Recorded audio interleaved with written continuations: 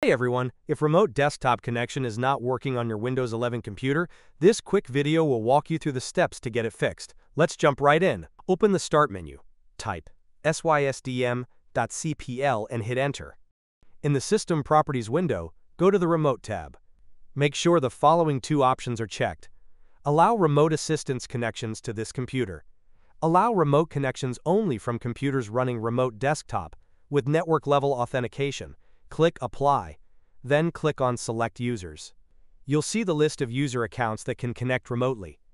To add another user, click on Add. Type the username of the person you want to grant access to. In this tutorial, we'll use everyone as an example, not recommended for actual use. In your case, you should enter the specific Windows username. Click Check Names, then click OK. Finally, click OK on all windows to save the changes.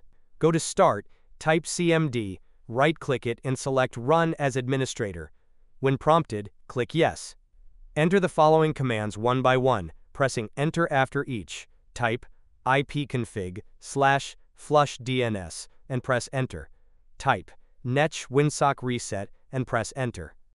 These commands will refresh your network settings and can resolve many connectivity issues. Once the commands are done, restart your computer.